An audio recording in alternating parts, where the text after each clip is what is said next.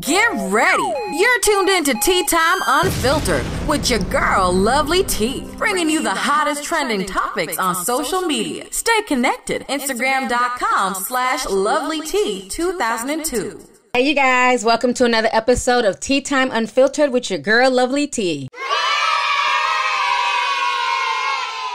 Good morning, everyone. I hope you guys are doing good today. I actually got some sleep last night, surprisingly enough. I haven't slept in like 2 days, but last night I finally crashed. So I feel a lot better. So I'm like, honey, let me go ahead and do this podcast, okay? If you guys do not know, Mr. Kevin Hart is trending once again on social media because he is speaking out. He's raging against cancel culture, which I find very interesting. If y'all do not know, if you're new here to Tea Time Unfiltered, you know what I'm saying? Welcome, welcome. One of the very first podcasts I did, like the official podcast, not a YouTube MP3, I did this January 18th of 2020, and it was called We Need to Talk About the Toxicity of Cancel Culture. Had about 12,000 listens, so thank y'all who listened to the podcast and enjoyed it. And I kept it 100 in that podcast. It looks like Kevin Hart is now doing a media interview where he too is calling out cancel culture. So if you guys do not know, Kevin Hart was trending all day yesterday. He was also responding back to people. Honey, when I tell you Kevin Hart was on some today I got time cuz type shit, he really was, okay? So this is what went down.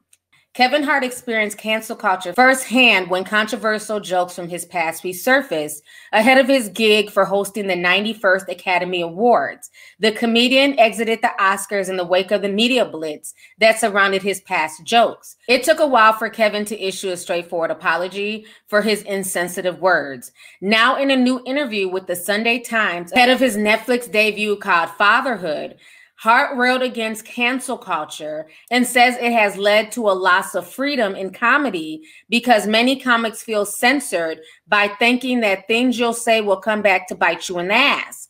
If people want to pull up stuff and go back to the same tweets of old, go ahead. There's nothing I can do, Hart told the Sunday Times. You're looking at a younger version of myself, a comedian trying to be funny and at that attempt failing. Apologies were made and I understand now how it came off. I look back and I cringe, so it's growth. It's about growth. He continues, I personally don't give a shit about cancel culture. If somebody has done something truly damning, then absolutely a consequence should be attached. But when you're talking about someone said they need to be taken down, shut the fuck up. What are you talking about? When do we get to the point in life where we're supposed to be perfect, where people are supposed to operate perfectly all the time? I don't understand. I don't expect perfection from my kids. I don't expect it from my wife, friends, employees, because last I checked, the only way you grow up is from fucking up. I don't know a kid who hasn't fucked up or done some dumb shit.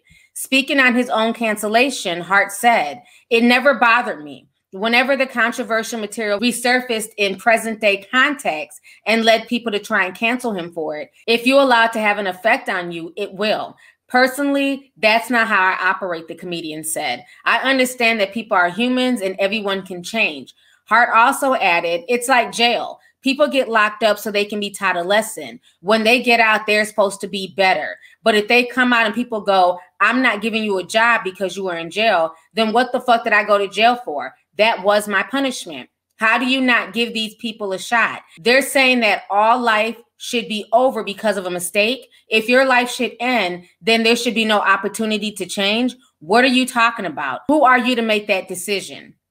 Then they go on to say that fatherhood launches on June 18th, okay? Right in time for Father's Day. So, this has caused some controversy. Some people took it as, oh, Kevin Hart, you're whack. You're not funny. You're just mad because nobody's watching your shows. So Kevin Hart was definitely clapping back at the people, honey. He wasn't here for none of the bullshit. So I'm going to read to you guys just some of the tweets that Kevin Hart was tweeting when responding back to some of these critics. So Kevin Hart says, I got time today. Interesting how everybody now has time on social media. Today I got time, cuz. So then he goes on to say, the he's not funny slander is the best. This is for you. I have 3 stand-up comedy specials that fall in the top 10 highest grossing comedy specials of all time. 2 of my specials are in the top 3 of all time. Then he says, I have been the highest grossing comedian in entertainment for years now. I have also been the highest grossing comedian in the box office with over $4 billion in earnings. I have also turned my comedic talents into a place of business and branding and radio and other revenue streams. The hate/slander fuels me to do more.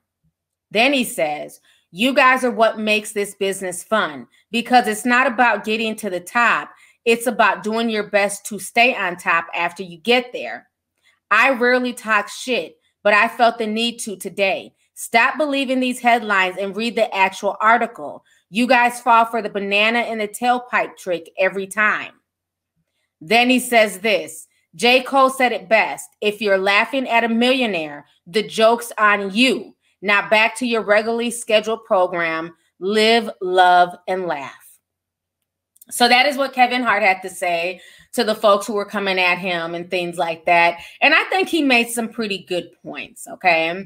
Now, one of the points I did not agree with, I don't think that you can really compare him making homophobic tweets and being worth $200 million to somebody coming out of jail being unemployed after paying a debt to society. I think those are kind of apples to oranges, because at the end of the day, even if Kevin Hart is canceled, he has a comfortable $200 million to, rest on. If he couldn't get another gig today, if nobody checked for him, if everything tanked tomorrow, Kevin Hart has created generational wealth for him and his family. Somebody who's done 10 years in prison for, let's say, armed robbery or, murder, just whatever somebody went to prison for, it's a lot harder to compare their situation. I think that once somebody has done time and they paid their debt to society, they should be allowed to work and recontribute to society. But we know a lot of times that felony on your record will hold you back from many, many opportunities. And I think that's a whole nother topic within itself. We all make mistakes, right? Nobody's perfect. We all go through things. Sometimes we say and do things that we don't mean to. And so to cancel somebody, to destroy their livelihood because of it, I've never agreed with that. And you guys know how I feel about cancel culture. Like I stated in my original podcast, to me, cancel culture is not only toxic, but it's lazy. It's very, very lazy. It's a bunch of people who don't want to get to the root of the problem of why the individual said or did what they did. Because it's a lot harder to try and teach somebody. Nobody has time to teach you and help rectify a situation that you may have got yourself into. They'd rather just cancel you. It's easier to just tweet and say, F Kevin Hart, he's canceled. F Lovelyti, she's canceled, than to really get down to the crux of the matter, right? My situation was totally different from his. But with his, he let out a bunch of homophobic, tweets. Back then, in the yesteryears of Twitter, that's how it was. It was a wild, wild west. People said anything and did anything. Now, I remember a few years ago, he was also blasted for disrespecting dark-skinned women, saying that dark-skinned women have fucked up credit. You dark holes are broke. And I remember a lot of dark-skinned women were really pissed off about that and were upset. And what did people tell dark-skinned women? Oh, get over it. It's a joke. Y'all are too sensitive. And see, and that's my issue, is that when it came to the homophobic tweets, it was like he was canceled. He had to go on a hobo apology tour. But when it came to him tearing down Black women, it was get over it. He wasn't canceled. He didn't go on a hobo tour. It was just business as usual. And again, that's where, to me, cancel culture is also lazy. It depends on the offense, and it also depends on the person doing the offending. Okay. Do I think it's okay for a grown man to let out those homophobic tweets that he let out years ago? Absolutely not. There's a lot of things said by people back then on social media. And my issue is when people go back digging for old shit and then they put it in their pocket and then they pull it out years later, once you've been successful, to say, aha, this person is a bad person because of what they said 6, 7, 8, 9 years ago. I don't respect that. Trust and believe he had a huge following back then. People saw the tweets back then, retweeted and everything else. Why was there no uproar? And that's another issue with cancel culture to me, is that now it's become the new form of wokeness. Now it's become chic and hip and cool to cancel people. And a lot of people always ask, well, how did we get here?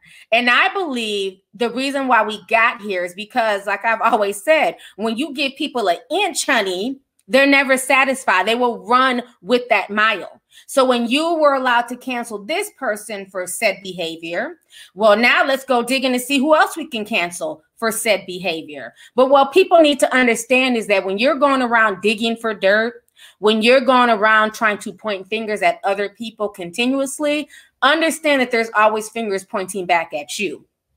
And you better hope that same grave that you're digging for somebody else is not the same grave that you yourself may fall into. Okay. A perfect example of someone whose cancel culture karma has come back to bite them in the ass is Chrissy Teigen. How many cancel culture campaigns has she spearheaded on Twitter using her enormous platform? She got rid of so many people, anybody who didn't agree with her, anyone that she felt should not have a voice.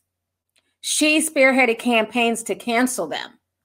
Remember, when people were going after her about the whole Pizzagate thing, she cried tattooed tears. She played victim. And what happened? She got all those people canceled. And these were people who were verified, who had been on Twitter for years, who were calling her out. You know what I'm saying? She got them canceled only for her own cancel karma to come back on her. See, it was fun when she was digging through other people's old tweets.